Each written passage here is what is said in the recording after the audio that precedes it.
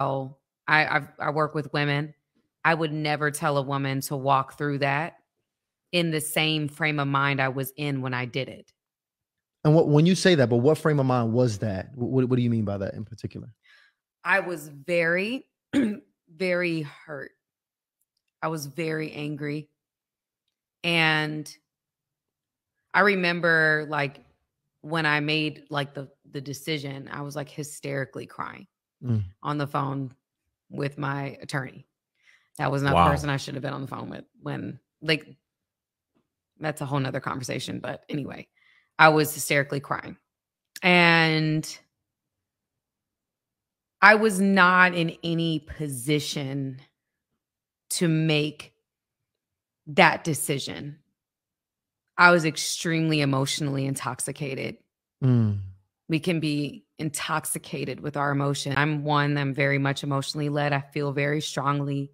I'm just that kind of person, very passionate. But I would never tell somebody to make that decision when they're that emotional. But of course, I wasn't talking to someone that genuinely would be for marriage, or for reconciliation. And that's not no slight to my, no, it's the current friends. It has nothing. There's no slight to that. Not the friends, but I was on the phone with my attorney. Yeah. So it was something that was being said to me that hurt me at that time. And that, so at that time when I was on the phone and I made that decision, I was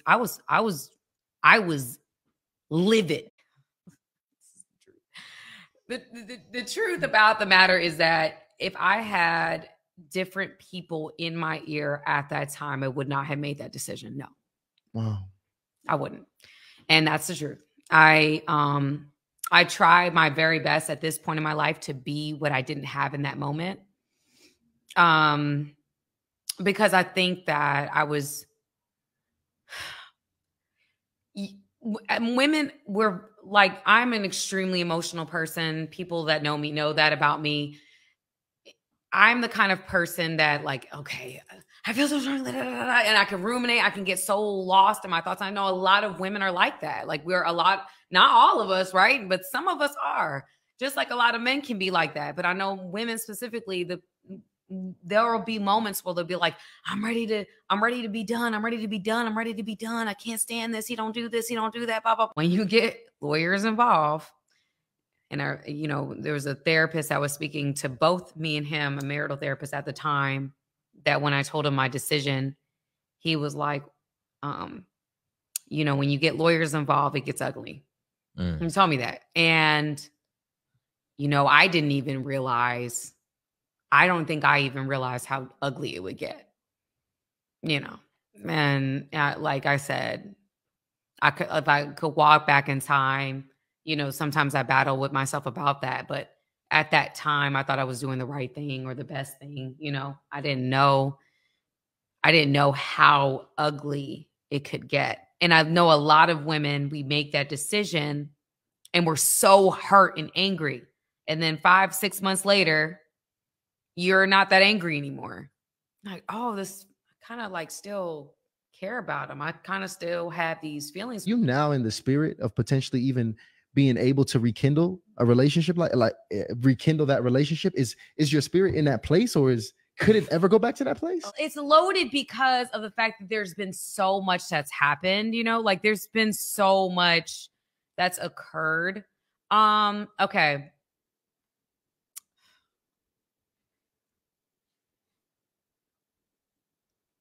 He's my daughter's father.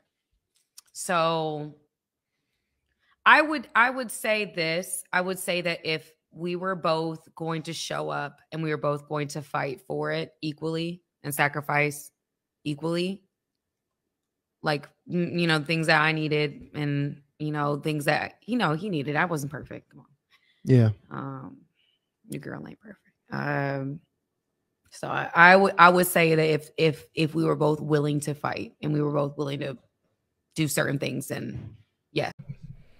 Okay, so as you can see, we see Tyrese on the screen. Let me give you guys a little backstory. So this is Tyrese's ex-wife. Okay, let me just dial it back a little bit. And, you know, she has come to the forefront and stated, you know, she did some kind of interview or whatever the case, and has basically stated that, you know, she regrets filing for divorce. She regrets, like, you know, basically putting him through the ringer. If she could go back in time, you know, she would change the hands of time. Excuse me. I don't want my phone going off. She would change the hands of time, and, you know, she would rekindle things if he was willing to work it out with her. And, you know, she was saying all of this. And to be honest, I had so many people send me this clip on social media, not this exact one, but clips of her speaking in this interview on social media.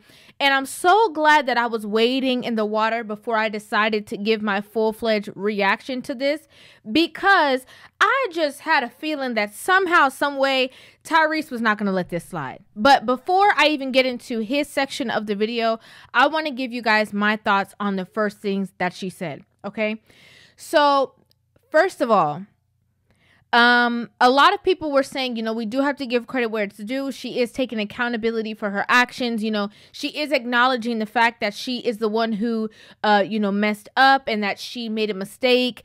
And, you know, everybody's human. People are allowed to make mistakes. The fact that she acknowledged it, we should be giving her credit for that. Let me tell you why I have a little bit of a difference in opinion about this situation. My opinion. Okay, I have to say this again. This is just my opinion. This is just my feelings on this particular situation. You see, this was a 5-minute clip of her talking. I'm sure there was the interview was a very long amount of time, but I feel like this is a good enough clip to, you know, get kind of an idea of how the conversation was going on. And in my opinion, it seems as though I don't see the accountability, because immediately as I was listening to this, my spidey senses were going off, and I'm hearing her talk about how, you know, she should have never talked to her attorney, and basically is saying it's my attorney's fault because my attorney is the one who talked me into this. And, you know, whoever her attorney is, I don't know if it's male or female, you know, they don't advocate for relationships. And so I was, you know, led down this road of divorce, even though I was just upset and they should have talked me off the ledge. You know, that's not what they did. And so technically that's a whole other conversation for a different day. But if we wanted to blame somebody, I'm going to have to point to my attorney and blame them. And, you know, this is what a lot of women believe that accountability looks like. However, that's not exactly what it is. That's not what accountability is. It is not looking for someone else to point the blame to. It is not looking for an outside source. It is not retracting yourself and say, well, now that I come to think about it, you know, it was these people who were in my ear and it was these people who were saying these things. And if they never did this, no. That's not what it is, because the demise of the relationship did not begin when you got on the phone. You had something in your brain. You said you were angry. Okay, cool. Everybody gets angry. You said that you are, you know, very passionate. A lot of women do this as well. They hide behind the words, you know, passion and emotional and all of these things as means to disrespect, as means to disregard, as means to cross boundaries. Just keeping it 100.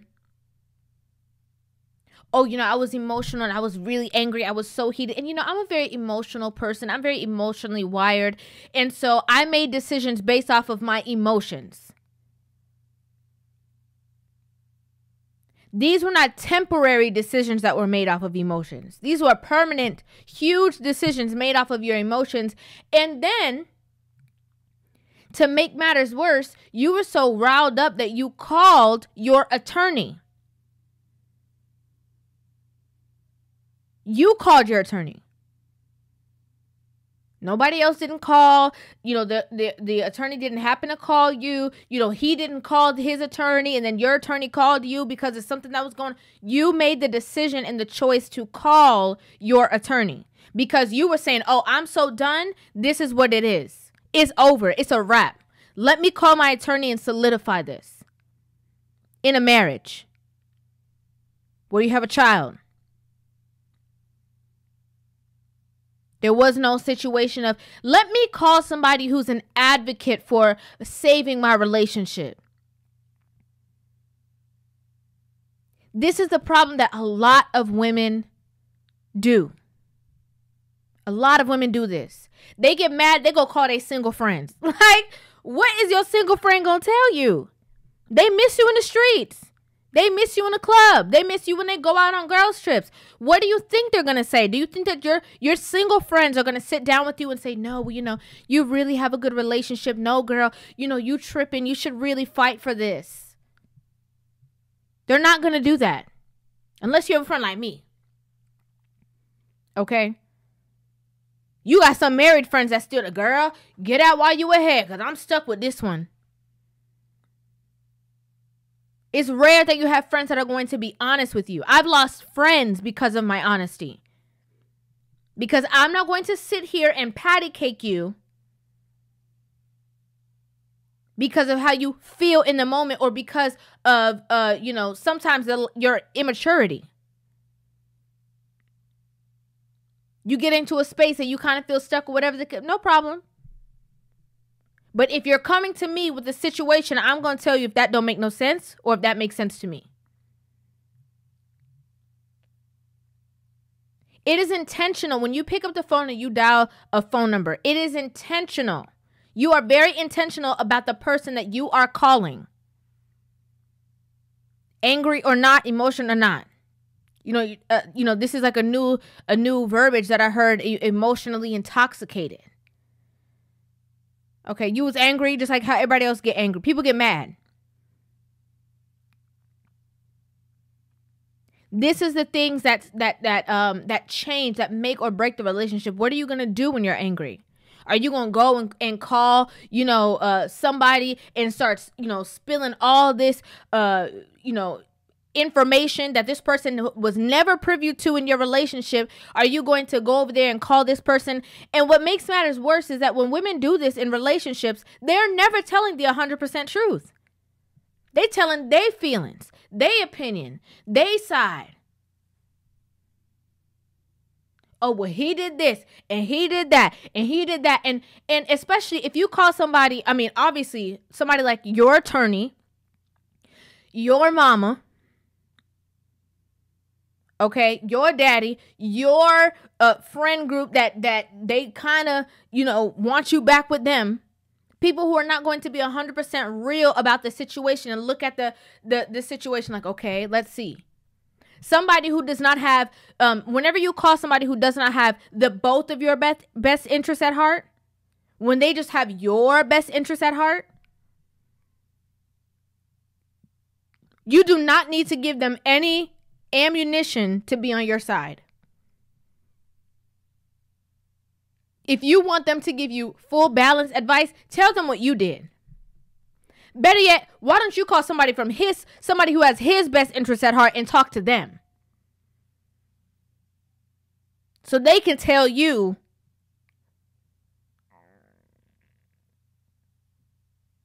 we have to think. This is why a lot of the relationships break up, is because people do things off of impulse. They're not thinking. This is why the women are the ones who leave the relationship and the men are the ones who wade in the water. Because women think, oh, I'm mad, I'm angry. Oh, you know what? I'm out. Then they be the main ones. They thought the grass was green, the grass brown. Brown as ever. They be thinking they got it. They could do better than him, this, that. And it's all good and fine for the first couple months. That's the one thing I agree with what she said. A lot of these women go out here, first couple months, they fine and dandy. Oh yeah, they swag back and they feeling like, they the best thing since sliced bread. They got men hollering at them. They free, quote unquote. They back. They thinking that, somebody better is just going to come and scoop them right on up. Then when the facade fades and reality hits and you still in the same position, you still have to learn how to relearn or re-understand all those same lessons. You still got to figure these things out. You still got to deal with your trauma. You still got to deal with the fact that you had a part to play in this. And the part that you played is the reason why the relationship fit. When you start going through all of that stuff, then you be the one talking about, well, maybe we should have been together. Well, you know, maybe I should have said, or, you know, maybe things actually weren't that bad. I always say this. I said this before many a times. I'm going to say it again. You see, women leave the relationship and instantly they might feel sadness for a day or two or whatever. Then instantly they feel better because they had their friends, their friend group, their homegirls, their this, their that. And in a couple of months, their happiness goes like up and they come right back down. When reality strikes. When they tired of going out. When they coming home alone. When they realize that what your husband was willing to put up with, these men not putting up with. With all the fun they thought were happening, that they thought was happening, was a facade. Then they come. Now they crying at night. Now they thinking, oh, I shoulda, coulda, I woulda, man. I shoulda said, I shoulda, I did. With men, it's the opposite. With men, they're in the relationship. When it instantly ends, while women are soaring, they're dealing. They dealing with the issues. They dealing with the situation head on. And then their happiness starts to go like this. Because you know what? They always find somebody.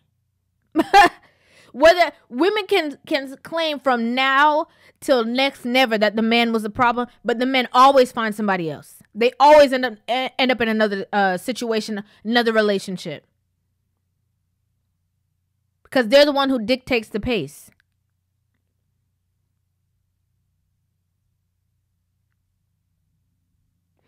Okay, let me tell you something. You see, when it comes to the reality of how these things unfold and how things are going to happen and how you have to really think about what you do before you do it, I think there's a lesson to learn from this from her.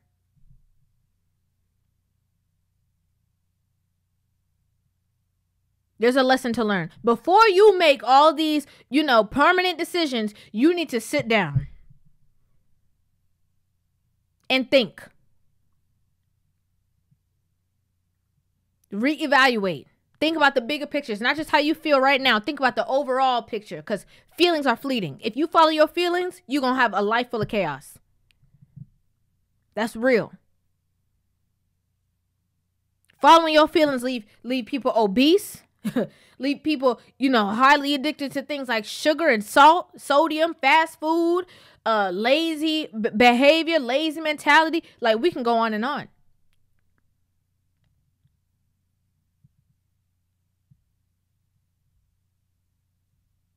I think also, it says a lot, the audacity of her saying, well, yeah, if he was willing to work with me, then we would be together.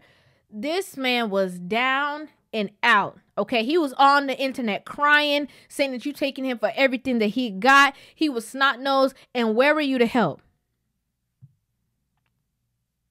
You left him out there drowning. Now, months after, or I don't know, it's a year after, however long, now you're like, oh, well, yeah, I would be willing to work because, I wasn't perfect. We know.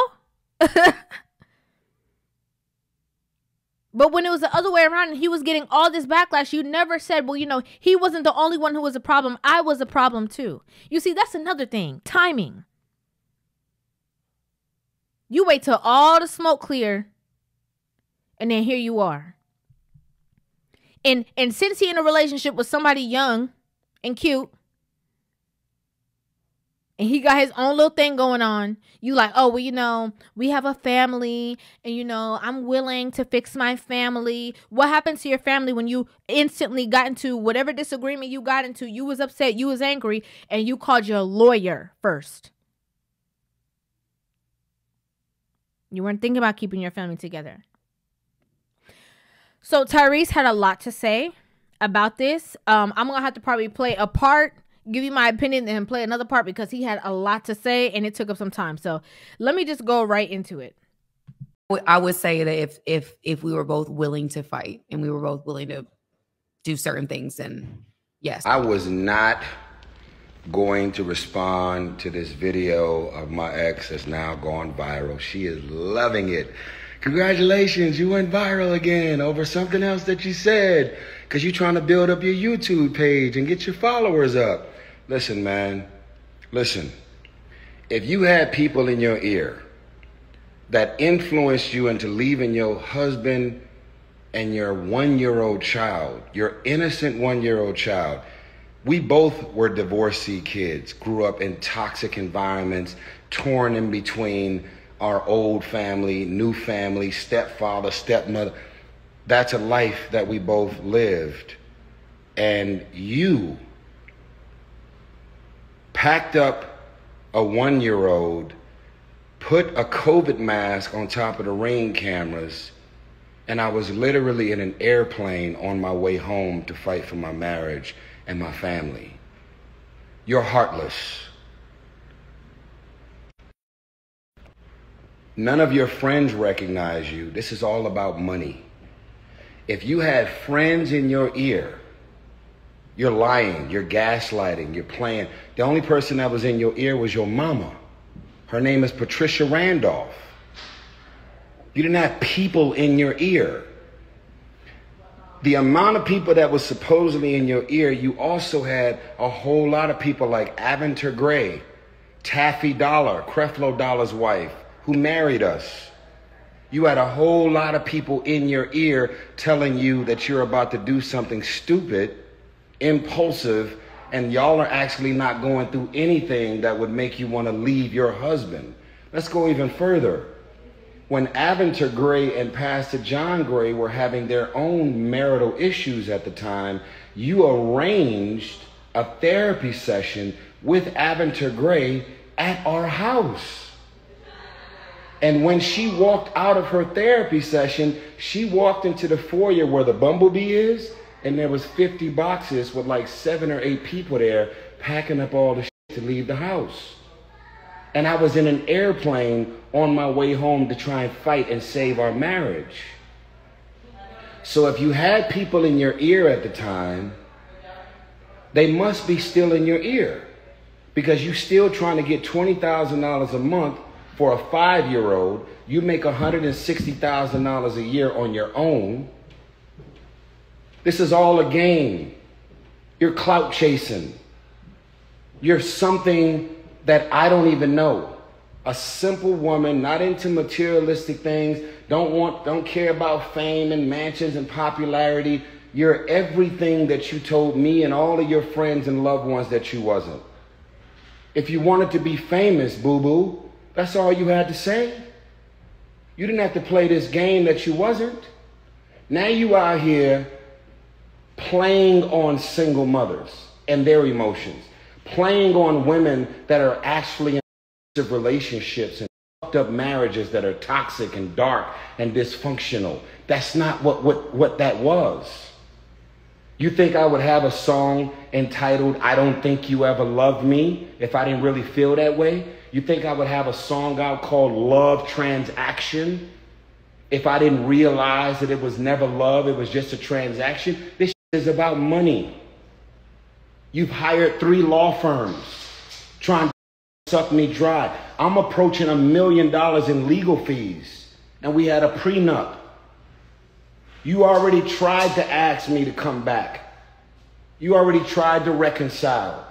I told you I was in a relationship with Zelly, and I was not willing to go and break this off or cut this woman off because you decided to wake up on a Wednesday and come back and play in the sandbox.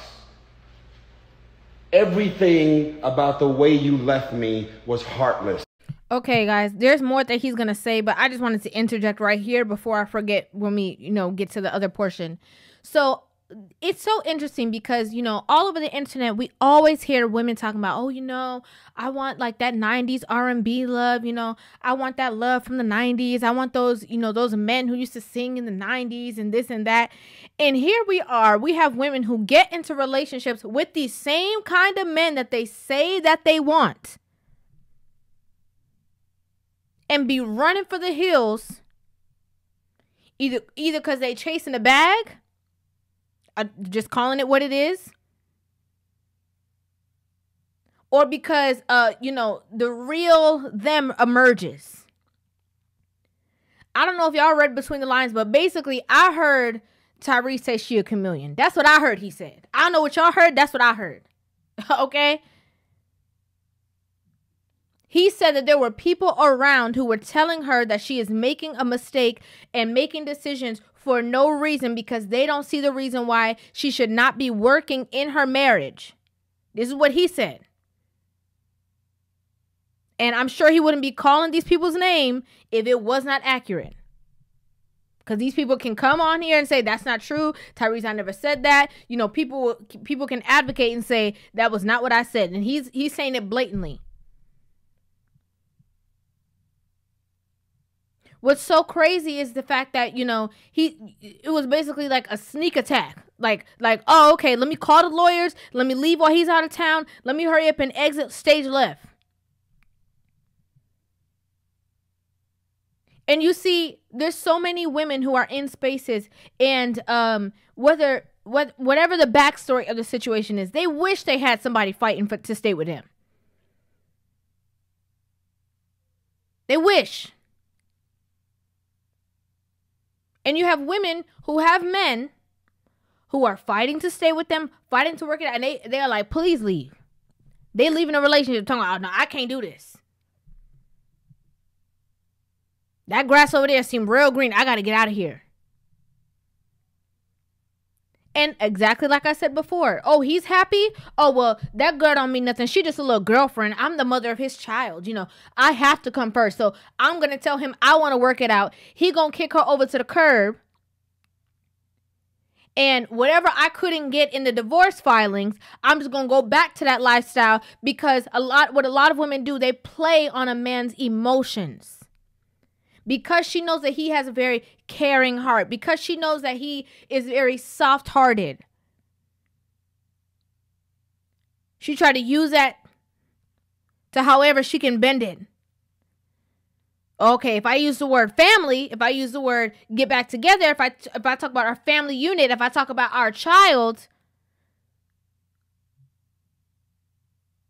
You see, a lot of women don't understand, you do control access to intimacy. Men control access to relationships and marriage. We heard this 1,000,001 times. That's why a man is the one who makes it official when he's with a girl. That's why a man is the one who asks a woman to marry him.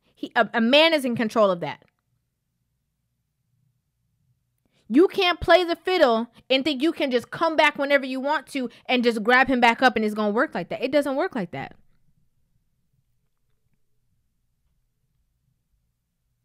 Which leads me again, why I think it's very important for a woman to love a man more in a relationship. I think it creates such a good balance in a relationship. Let you be the one fighting. I know people going to say, what are you talking about? Let you be the one fighting to save your relationship. You go there. Because when you tell him it's done, seal the deal, you getting, attorneys involved, you trying to take him for every cent he got that you wasn't even entitled to. This man said he had a prenup. So what are y'all fighting for?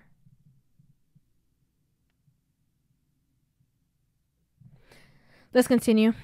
It was evil. You never considered me, your marriage, and let alone your innocent 1-year-old child. She had to celebrate her 2nd birthday apart. And if you really are really suddenly caring about the effects that you've had on me and your family, why don't you sit these lawyers off of me? Call your lawyers right now and tell them that everything that you're still trying to get right now, you don't want it no more. $20,000 a month for a child? Our prenup says no alimony. Our prenup said everything that the prenup said. You're trying to crack the prenup. And it's been 3 years of it. I should have never hired a fucking attorney. I had a prenup. Everything that I was supposed to give you in the prenup, I gave it to you. You want more. And it's been 3 years. I've moved on. I'm with Zelly. You moved on. I don't even want to tell niggas the first you started dating when we broke up. Because you're going to go viral from that. If I were to tell you who you started dating as soon as we broke up, you would go viral from that. All you want is attention. You want Facebook followers. You want Instagram followers. You're trying to be a life coach and you're trying to get us to drink the Kool-Aid. Fucking with a real one right here. Everybody can see through your shit. I may be alpha. I may be loud. I may appear to be a narcissist, as some say in the comments. Girl, you was good to leave that. He's a narcissist. No, she's a narcissist. Not only is she a narcissist, but she's a sociopath as well. And what is a sociopath? Someone who will maliciously and vindictively do over you, hurt you, be made aware of the fact that they inflicted trauma and pain on you, and not even call you and text you to say they're sorry. Did you think about the effects that it was going to have on me or our innocent child when you left me the way you did? Did you think about anything? No, it's all about Samantha. So now, go ahead and chase whatever career you're trying to chase. Go ahead and go viral. Go ahead and keep doing your goofy ass podcast and Miracle Mondays and whatever else you're trying to build. Over here, I don't want no one to confuse me releasing songs the way Adele released songs about her ex-husband, the way Jasmine Sullivan and Mary J. Blige release songs about their exes when they get cheated on, lied, get fucked over, when they go through painful relationships that come to an end. I don't want no one to confuse me releasing songs, singing about how I feel about Samantha with confusing me wanting this woman back. If I wanted her back, I would have got her back. I don't want Sam. She may be saying that she was thinking about, no. If you had people in your ear when you left me, those same people are in your ear 3 years later because the lawyers are still on my back every day. Go sell this to somebody else. Look at every interview I've done, from Sway in the Morning to the Breakfast Club to everything that I've been posting and everything that I've been saying. And if you don't like me, I don't like you. I don't need none of you women in my comments saying they like me. I don't care to be liked. I got my heart broke. I was married. I was with this woman for 5 years. I never cheated. I got more access to than most niggas I know. I was a good man, a good husband, and very, very focused on my family and my children. And the $2,500 or $2,600 that I was giving Samantha since she decided to leave me, I was giving her that for 2 years straight without a court order. Find another nigga. So his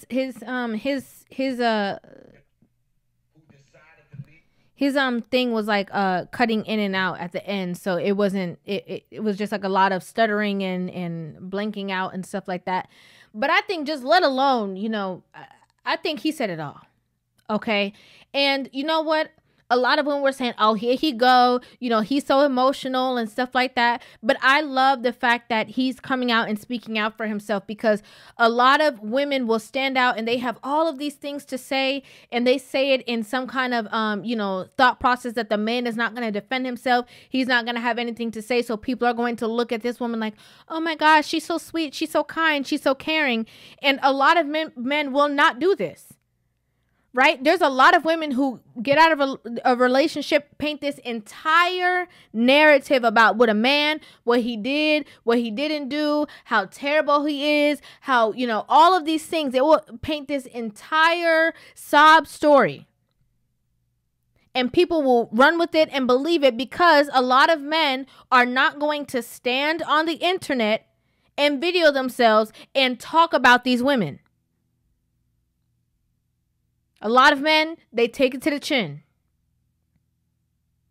All right, I'm not even going to address that. I'm not even going to talk about that. I'm not even going to worry about that. I'm just going to do me, worry about myself. I'm just going to keep it pushing.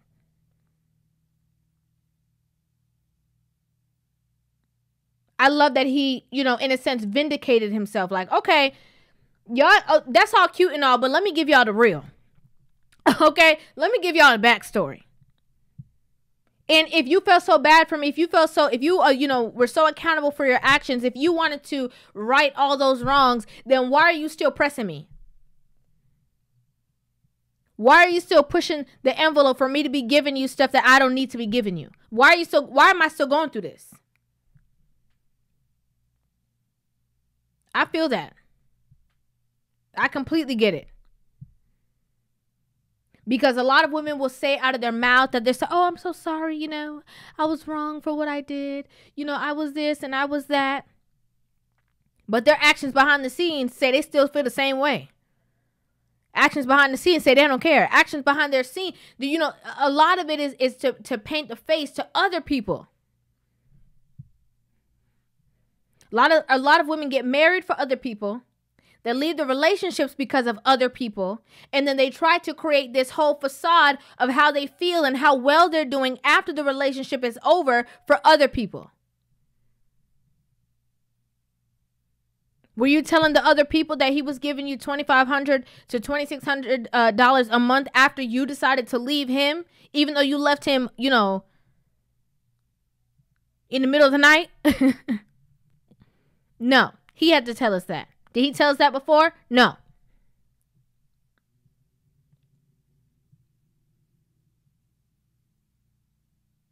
I love the authenticity. I love that he didn't hold nothing back. And, you know, it's sad because there's a child that's caught in the midst of this, but I genuinely believe, like, this is a situation of don't start nothing, won't be nothing, because he was not saying nothing.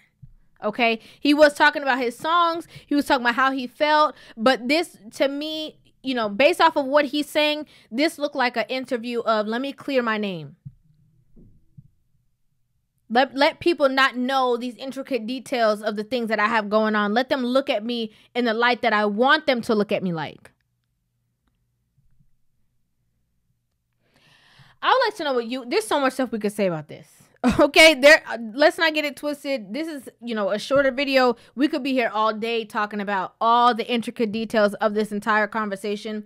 I would like to know what you guys think about this in the comment section down below. I'd love to hear you guys' thoughts on this video. Make sure you guys hit that subscribe button and give this video a thumbs up, and I will see you guys in the next one. Love you.